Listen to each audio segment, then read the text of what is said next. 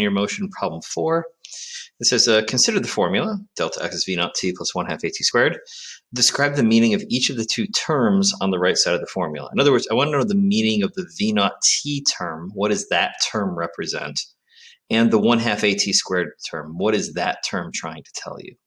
Okay. A hint that would have been nice is if I had mentioned, hey, you know how delta x is a displacement that's going to be in meters? Therefore, v naught t is in meters, and 1/2 at squared has to come out to be meters for the unit. In other words, these things, they're going to be measured in meters. They're going to be displacements. Okay, so what is this displacement and what is this displacement? Okay, that's the way I'm going to think about it. All right, so the best way to think about it is actually the way that, if you remember, the way that we derive this formula in the first place, perhaps. So here. Right. Some blank paper would be helpful. All right. So here's the way I might think about this.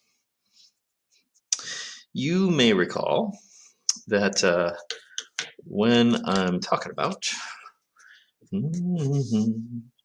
this formula, right? Consider this this graph, a velocity versus time graph. All right, and perhaps we have something that is accelerating with a nice constant acceleration, right? Okay, we know these formulas, the kinematics formulas that we learned, were for constant accelerations only. Acceleration being, of course, the slope of a VT graph. So a nice constant acceleration means a constant slope, means it's a straight line. Perhaps we had a graph that was something like this. Nice linear plot, right? This value here would be V naught. This would be the final V, right? And, here's the time. And so you might recall displacement on a VT graph, well, that's the area, right? So I'm going to take the area between the line and the time axis, okay? And if I looked at that area, I might slice it up. And this is no surprise to folks who had honors physics. They recall that we took this and we said, hey, take a look at this rectangle and then take a look at the triangle. And we would add them up to get the total area, which would be the total displacement, right? And so you'd say, okay, this area down here, I'm going to say the area is going to be width times height. And so that displacement, that would be V naught times T. And you say, hey, look, that's the first term, all right? And then the second area, this triangular area, well, it's going to be a triangle. So it'd be 1/2 base times height. So it's 1/2. The base is T, that duration, right, that time there. And the height then, you're like, oh, what's this height? Well, that's going from V naught to V. So that's V minus V naught. Now, that doesn't quite look like that. But if you recall that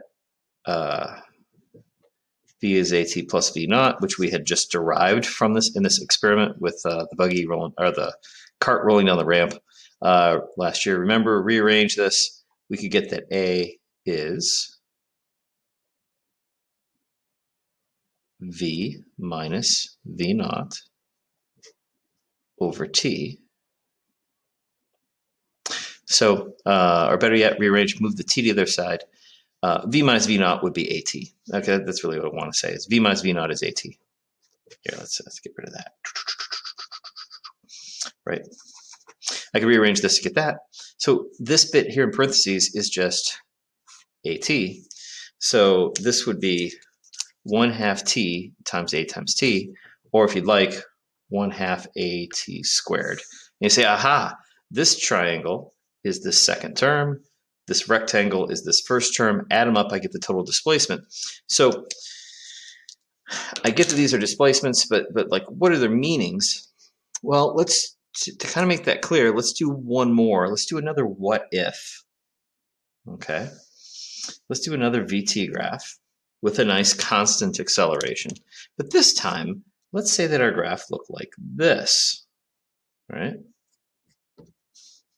And this is my final velocity. This is my initial velocity, right?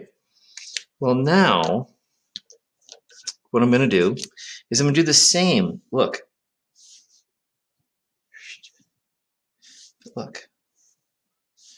This now, the red rectangle is V naught T, right? What would I get if I did 1/2 AT squared? That's 1/2 T times V minus V naught. That'd be half T V minus V naught. That's like this bit here, right? You see what I'm saying? So I'm going to subtract essentially this triangle off. This is that 1/2 AT squared term. Half of this height, right? Times time, right? You know what I mean? Squared. So the point is, because in this case my acceleration is negative, I'm going to be subtracting this triangle off from the rectangle. Here where my acceleration is positive, I'm adding this triangle to the rectangle, essentially. What is the meanings of these things? Well, the rectangle part, that is what your displacement would have been if you had continued with that V naught the whole time. If I continued with that V naught for that whole time, that's how far I would have gone at a constant velocity. What's the orange part? It's the modification to my displacement, right? How much I have to add because, or subtract, because I'm accelerating with a positive or negative acceleration. So that's the meanings of the two terms, really. You say this first term is the displacement if we continued with the initial velocity that whole time. But this term is like the modification to the displacement because we're accelerating.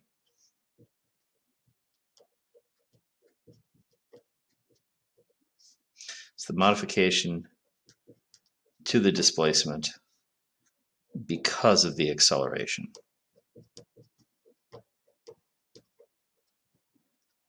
Okay, and so that's the significance of those two terms, right?